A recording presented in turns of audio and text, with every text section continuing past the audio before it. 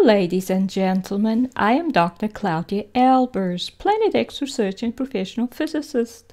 And today I'd like to bring to you another one of my articles. This one's entitled Planet X Will Cause Earth to Break Apart. Now, as I have shown in article 648 entitled Extremely Large Planet X System Has Caused the Sun to Go Dark, the Sun appears to have gone dark because of the huge number of Planet X system stellar cores which have come into the solar system.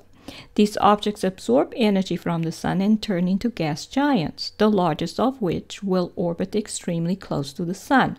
But since all solar system planets are maintained by the Sun through a permanent electron current connection, having so many to maintain has caused the Sun to be in overload, so that it cannot emit light from its atmosphere anymore.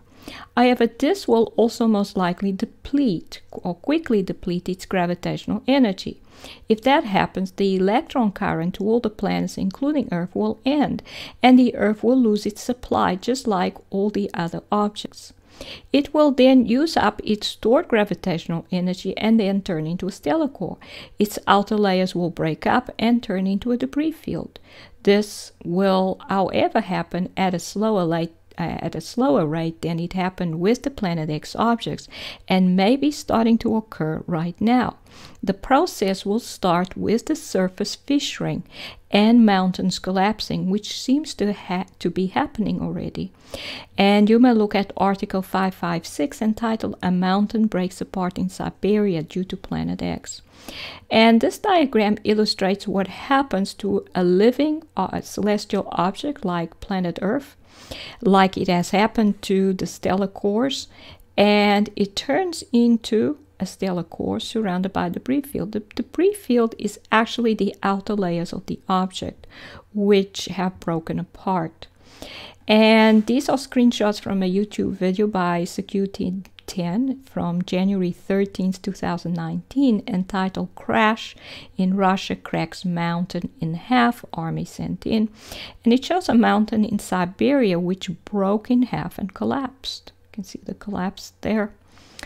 So this seems to be happening already. Now, in addition, if the Sun loses its gravitational energy, all the planets will end up orbiting much further away from the Sun than they are now. So the Earth would also end up far out into the solar system. The Sun would turn into a stellar core and will most likely follow some other star's electric current, which it may be connected to, and move to that star system with all of its planets, which, with the probably thousands of stellar cores that have come in, will count in the thousands. It would thus take the Earth with it to this new star system, but by that time there would be no one alive on Earth, as its atmosphere would freeze into snow, as the Planet X planet's atmosphere seem to have done. And you may look at article 615 entitled Snow Turning Black When Burned Has Alien Chemical Compounds. Since stars maintain their planets with an electron beam connection, larger stars will also maintain their small ejected stars in the same way. So the Sun will have a parent star that keeps it supplied with electrons. However, since the Planet X system stars that have come into the solar system seem to have surrounded the Sun on all sides, it is likely that the Sun's parent star was one of them, especially since most of them are so much larger than the Sun, which would suggest that the Sun does not have the support anymore and is thus running purely on its reserves, which it will run out of eventually. But even if the Sun is still being supplied by its parent star, the drain on it is most likely much greater than what it is taking in, and so it will eventually run out of gravitational energy anyway. So here we have how the stars and the planets are usually connected. A larger star is connected to a smaller star because it created that smaller star. So that leaves a connection from the larger to the smaller one. And so the larger one will keep the smaller one supplied with electrons. They'll continuously flow out from the core of the large one towards the core of the smaller one. And the smaller one will have its own planets. And there's one planet, a normal-sized planet, that the star created. But the Sun now has planets that it did not create. and a lot of them are much larger than the sun itself. And the sun is keeping these huge planets, gas giants, and which were once the cores of stars much larger than the sun, supplied with an electron current. So it's very likely that the sun will, of course, become depleted and will, in the end, turn into a dead star as well, or a stellar core.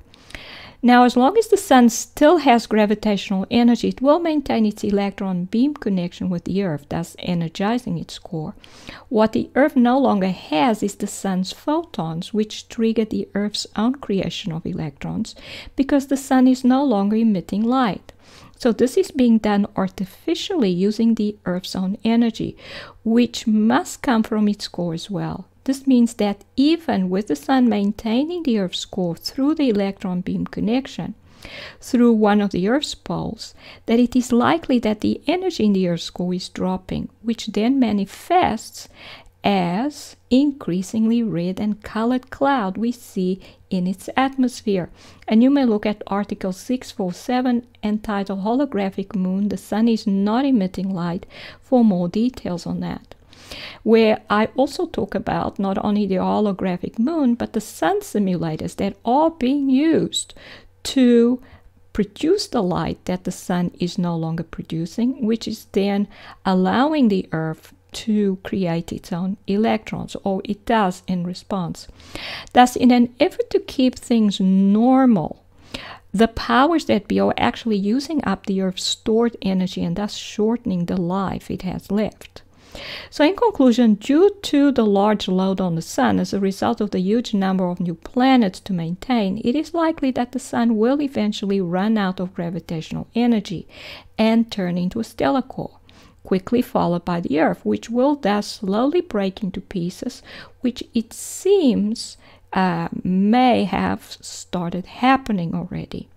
And these are the references. This is Dr. Claudia Albers, Planet X physicist. Thank you for watching.